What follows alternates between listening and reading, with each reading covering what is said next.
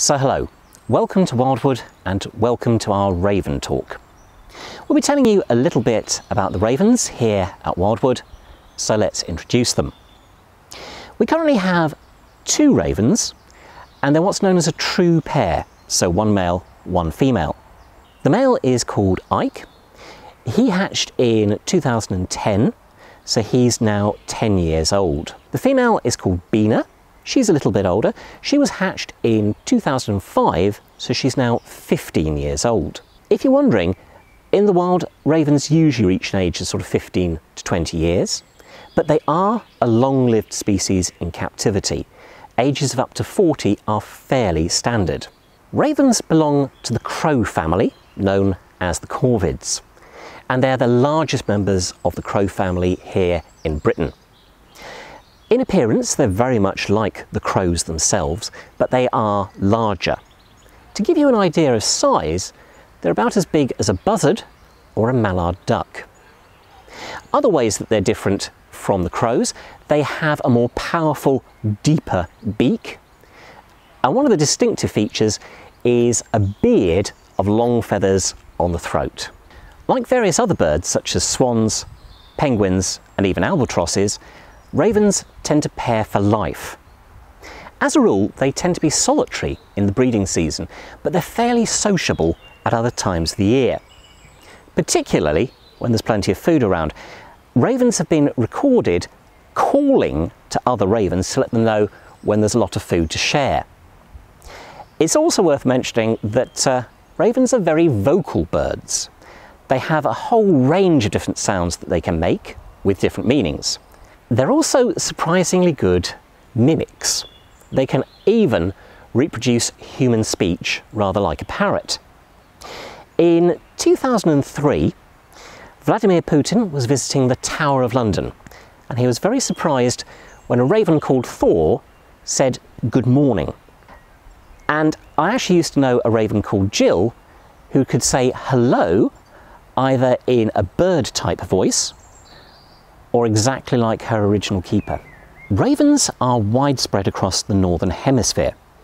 They don't just live wild in Britain, you can find them in Europe, Russia, and right the way across the continent of North America. They're one of only 20 bird species that live inside the Arctic Circle all year round. Most of those, like the snowy owl or the ptarmigan, have special features that help them survive in the extreme cold.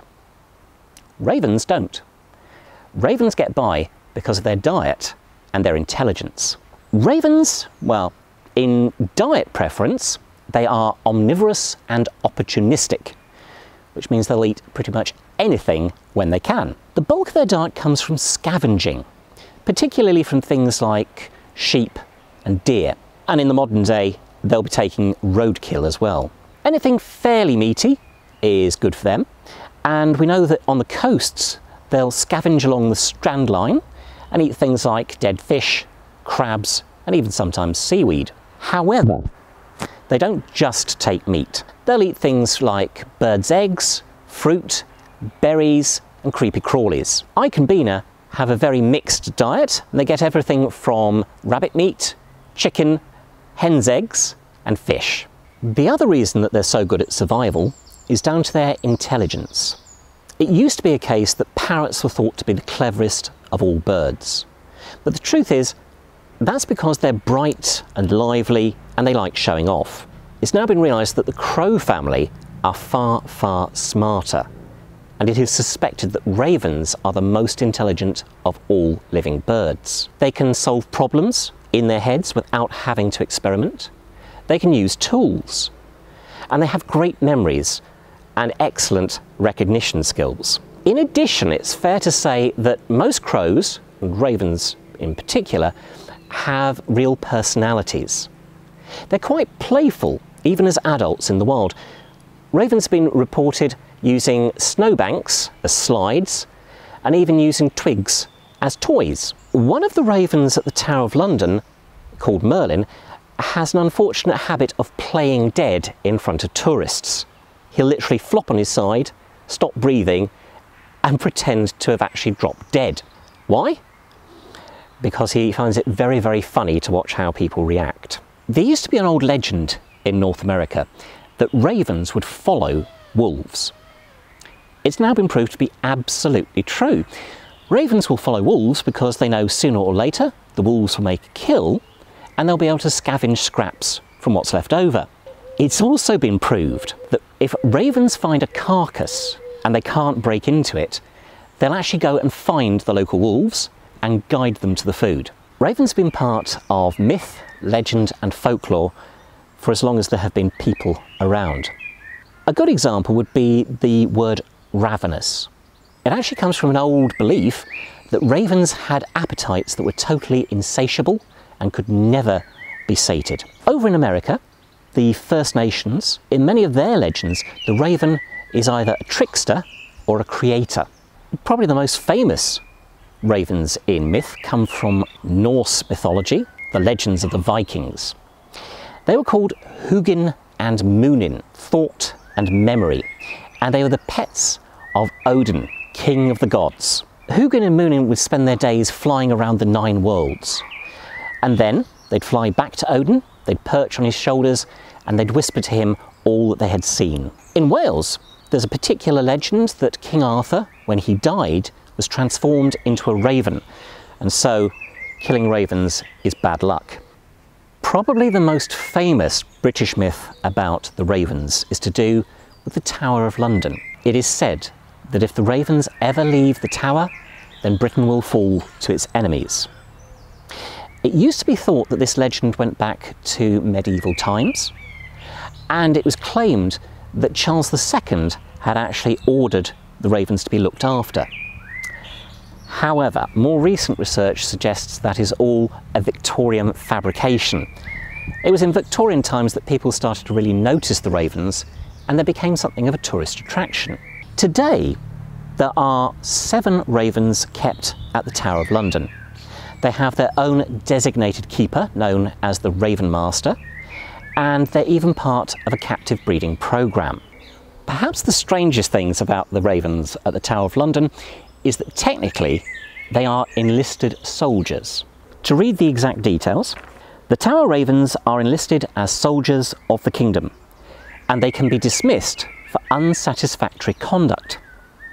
In 1986, George lost his appointment to the Crown for repeatedly attacking and destroying TV aerials. A special decree was issued about the incident, and it read as follows. On Saturday the 13th of September 1986, Raven George, enlisted 1975, was posted to the Welsh Mountain Zoo. Conduct unsatisfactory, service therefore no longer required. You literally couldn't make this stuff up. In terms of history, crows are traditionally seen as unlucky birds or birds of ill omen. Partly that's because of their black colour, and also they have a habit of turning up on battlefields to scavenge the bodies of the dead soldiers. Also, in Viking times, the raiders would quite often carry banners showing crows or ravens, so understandably they get associated with bad events. Ravens, though, were slightly different. In the Middle Ages, they were very much urban birds. They lived in the towns and the cities, and they were appreciated. They were part of the clean-up crew. In the Middle Ages, there was very little idea of health or hygiene, and things that ended up being chucked into the street included rotten meat, dead animals, and even human waste. Ravens, red kites and black kites were all scavengers who actually cleaned up this material. In Tudor times, if you killed crows, you'd get a reward. But if you tried to kill a raven, you'd get a fine. In the northern town of Berwick-upon-Tweed in 1584, the fine for killing a raven was 1 crown. However, after Elizabethan times, cities started to clean up their act. The ravens lost their food source, they started to move back into the countryside. And there they weren't seen as positively. There they were seen as pests. By the 18th century, there were bounties for killing ravens. And this accelerated in Victorian times with the gamekeepers, who would kill any animal they saw as a potential threat to their pheasants, grouse and partridges. They would trap, shoot and poison animals such as foxes, crows, ravens and kites. By the mid-20th century, ravens had been driven back into wild, remote parts of Wales, Scotland and northern England. But there is good news. Today, now that they're no longer being persecuted, ravens are spreading back into their old territories. Just last year, we recorded the first wild raven here on site at Wildwood. Though it has to be said, Ike was very upset that there was another raven around. He started actually calling to try and scare it off. So it is nice to be able to say that with just a little bit of support, there's a very good chance we could see the ravens right across Britain and they could become once again a common sight in our skies. So I hope you've enjoyed hearing a little bit about these amazing birds, and we hope you have a great time out when you visit here at Wildwood.